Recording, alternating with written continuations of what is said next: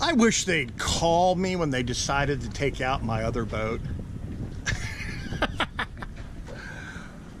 Well, hello, YouTube. You just caught me eating lunch during the coronavirus. Or is it Corona? Cornova? I don't know what the hell it is, but this is a goddamn real thorn in my ass.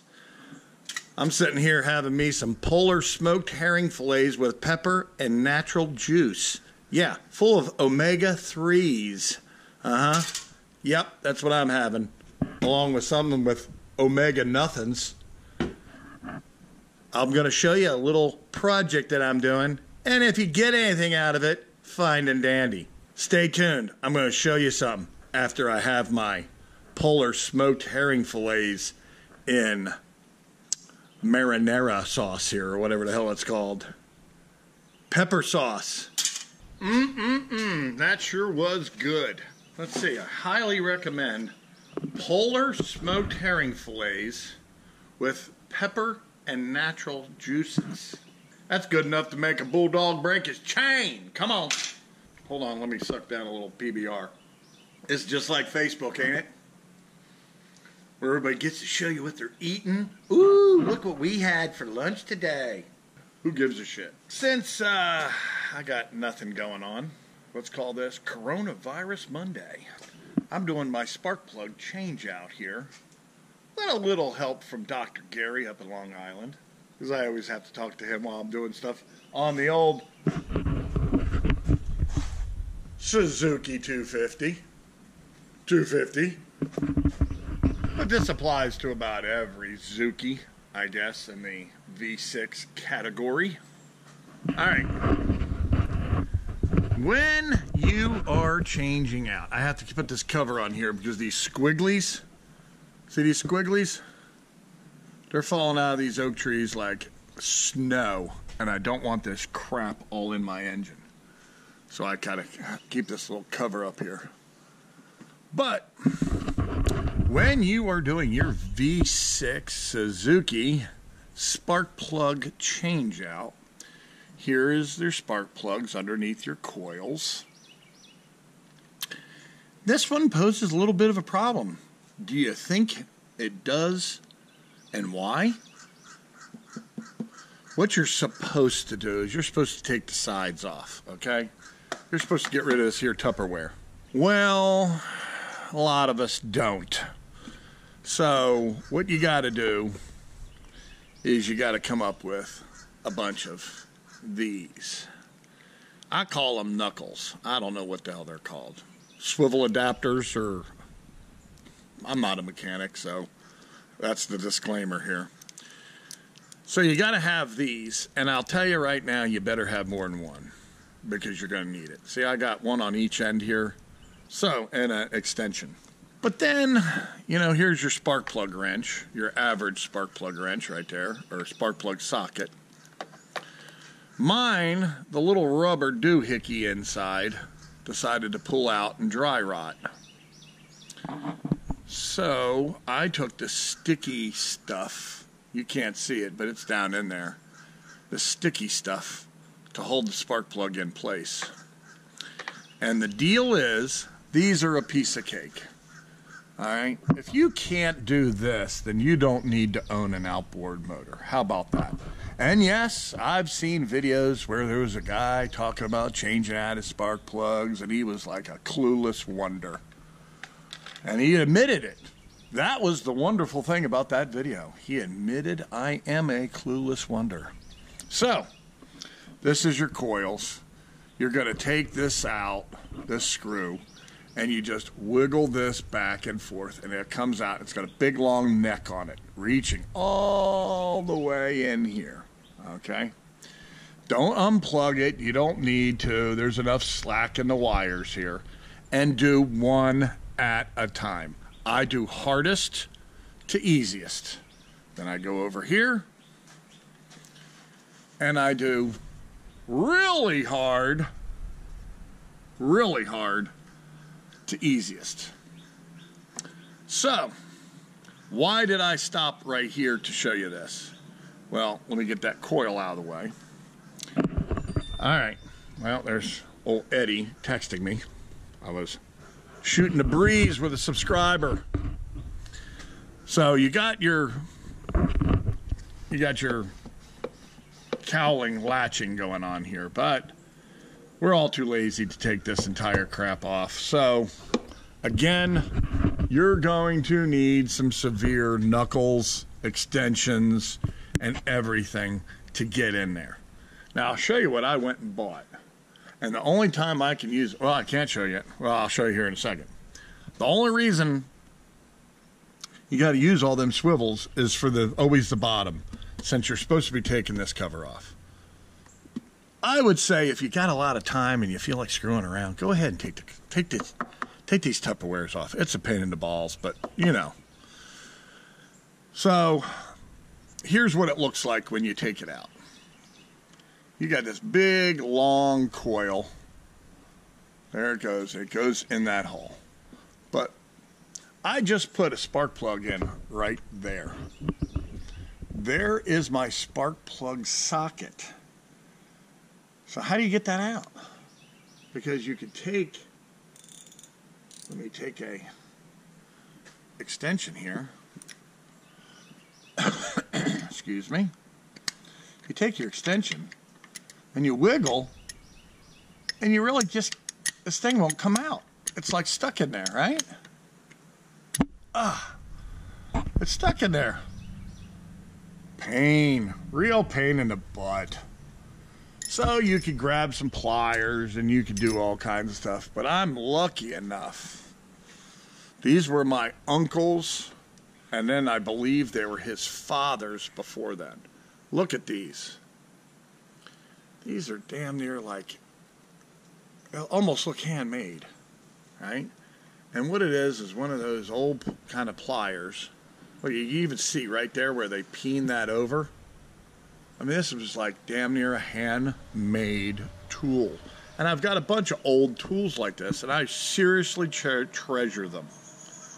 But when you squeeze, it opens this up. See? So this is going to be one of those things you're going to run into. So if I go up here and I squeeze and I push it into the socket hole, see what I'm doing there?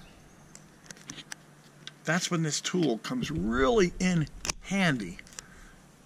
And you got to do it, get it in there and kind of pull it out. Squeeze. So you need some reverse pliers. Or you need more knowledge than me. Okay, maybe I can pull it now. This one's being a real bear, folks. Alright, I got another solution. There you go. Look at that. Let me take that in there and stick it. This spark plug wire, or socket, has a hole in it. Make myself a little hook. Oh, come on, you son of a gun. You gotta pull this out. Come on. Alright, you're pissing me off. Alright. So, this is what the happy homemaker. There we go. Now, look at that. Buy yourself one of these. I even went and got an extra long socket. And that's a spark plug socket with a new rubber dealie inside, but it's an extra long. And I literally bought it because I saw it had that hole. And that hole is for the little ball bearing to go in. Let me get one.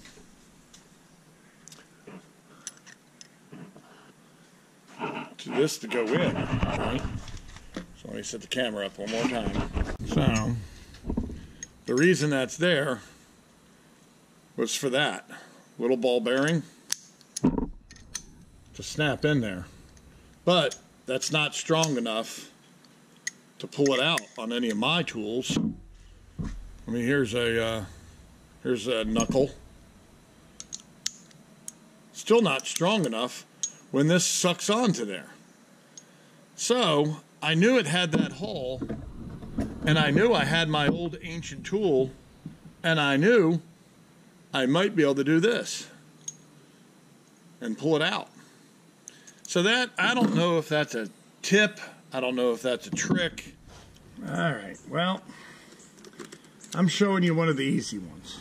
All right, so this is 8 millimeter right there. These screws that are at the top holding in your coils. All right, you wiggle your coil, it'll come right out. Like I said, this is the easy one. Stick that in there like that. That's why you get an extra long one.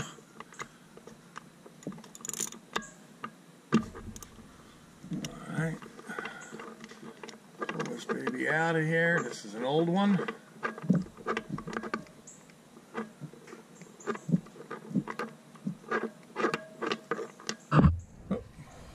You're gonna put the new one in. Put a little lube on the threads here. I don't want it going in dry. Turn that on in there. Just snug it up. Even old Dr. Gary told me, he says, just kind of do it by feel. So.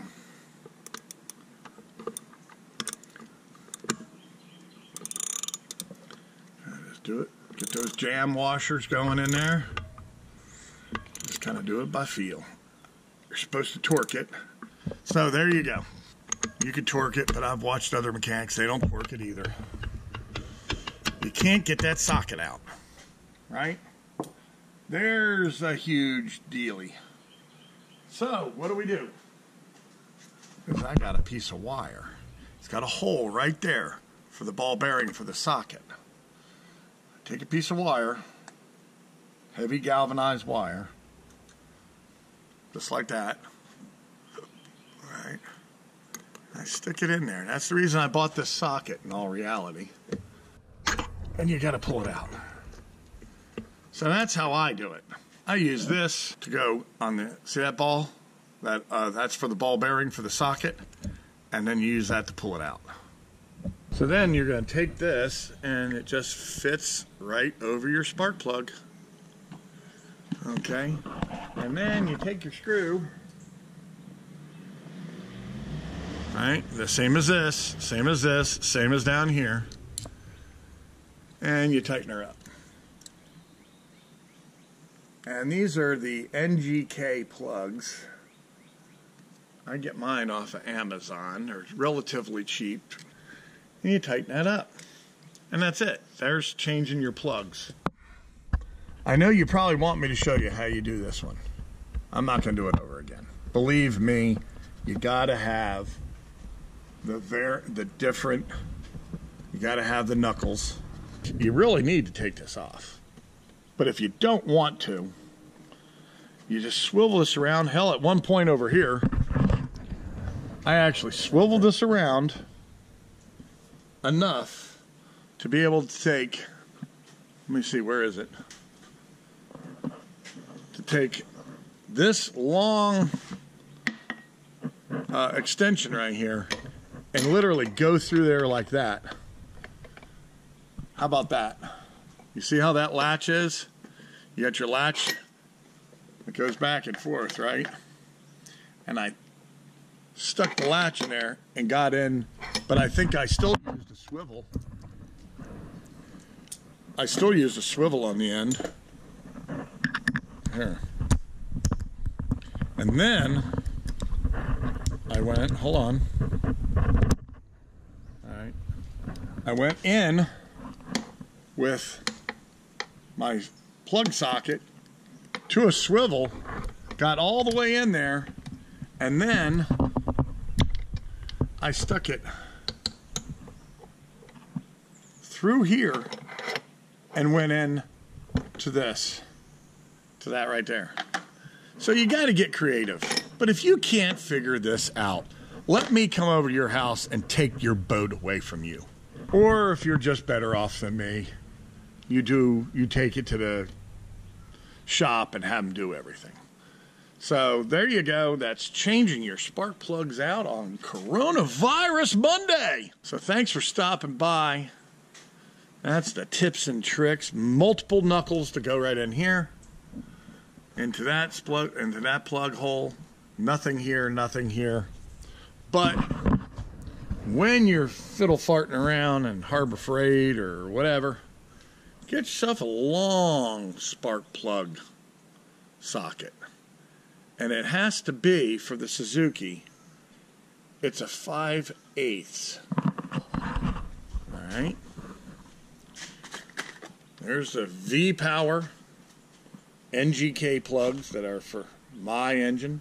Bravo Kilo Romeo 6 Echo -11. 6 of them.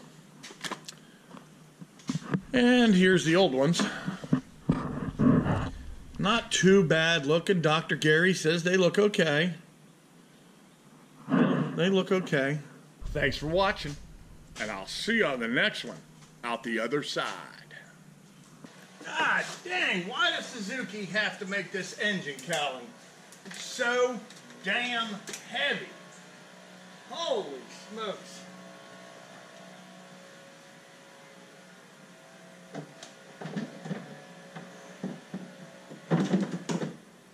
Holy smokes. Why does this thing have to be this heavy, Suzuki? Are you really trying to just fill it full of insulation so you can be quieter than a Honda? Yeah, I know. I know what you're trying to do. Oh, man. This son of a gun's a goddamn ball duster. So heavy.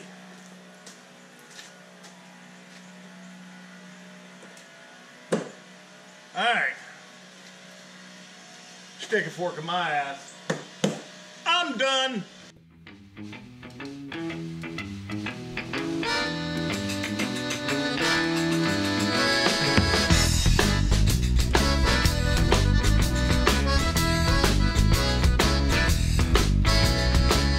Sitting around the house, got nothing to do.